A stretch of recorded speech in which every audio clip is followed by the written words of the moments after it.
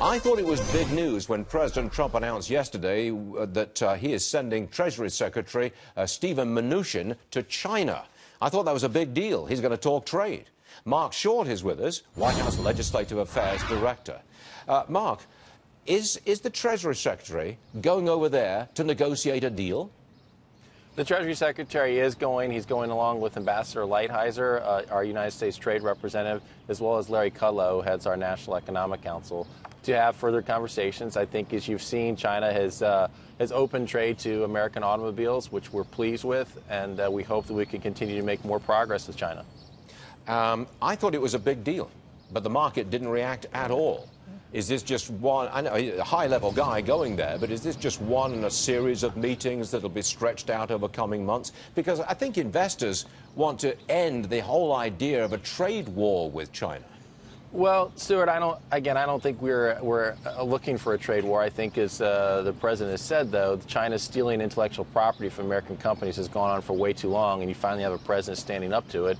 And we're hopeful that Secretary Mnuchin, Ambassador Lighthizer, and Larry Kudlow will make progress in their conversations.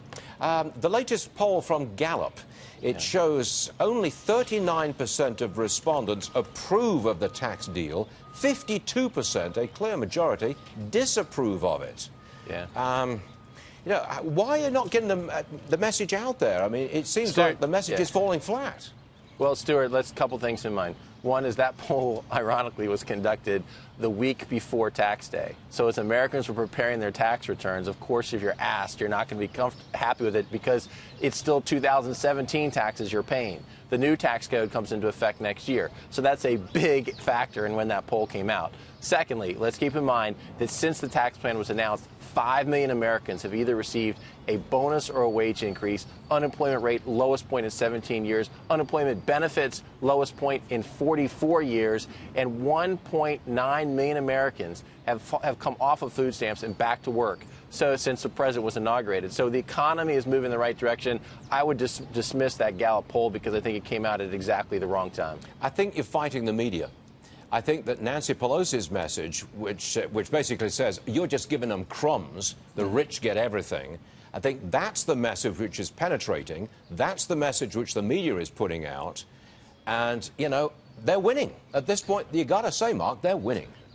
Stuart, I think that there have been multiple polls that have come out that have shown that the tax plan is becoming more and more popular. The Gallup is the outlier. It came out the very week of tax day. If Nancy Pelosi wants to make the case that all Americans are getting is crumbs, when the average American working family of four is receiving more than a $2,000 benefit because of this tax plan, we are happy to engage in that argument. Okay. Iran, as I understand it, does not allow anyone to inspect its military sites in the aftermath of the Iran nuke deal. There is some suggestion that we're going to make sure the Iranians open up those military sites to inspection. If they did that, would that be enough to keep President Trump and keep America in the Iran nuke deal? Not that alone, Stuart. But keep in mind, what you just said is very important. Very few people talk about it. Instead, they continue to put out talking points that Iran is in compliance. And yet, as Director Pompeo at the CIA and the President have said, it's hard to know if they're in compliance. They're not allowed to inspect the sites. But additionally, Iran continues to take the $1.7 billion in cash that was sent to the mullahs in Iran, and they're basically using it to continue to foment terrorism across the Middle East, attack our allies, kill innocent people. So, no, it is broader than that. It needs to be Iran really pulling back on its terrorism efforts. It also has to be no longer a sunset on the provision of Iran stopping its nuclear program. So there are several components. The president is willing to continue to talk about this. As you know, he's talked to the French president about it. And if Europe can apply more pressure, then he's willing to look at that before the May 12th deadline. But simply allowing the inspections is an important step, but not sufficient. Mike Pompeo's nomination for the Secretary of State job goes to the full Senate shortly, and it's likely to be confirmed. I understand that. What happened in the Senate Foreign Relations Committee? What was all that drama about?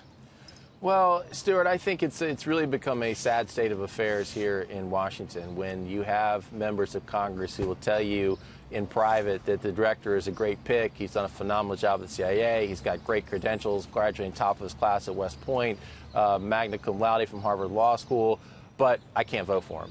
And the reason is that they're simply become so politicized and so polarized in this town that they're not making votes based upon somebody's credentials or who is best qualified. It's what appeals most to your base. And when you begin doing that on issues like national security, it's really becoming a dangerous situation. So sadly, that is the dynamic we face here in Washington. Is the Democrats are very energized to oppose any Trump nominee. Director Pompeo is terrifically qualified. He got through on an entirely partisan vote. We expect it to be largely a partisan vote on the floor tomorrow, too. Marc Short, we always appreciate you being on the show, especially today. Thank you very much. Thanks, Stuart. Thanks for having me. See you later. Thank you.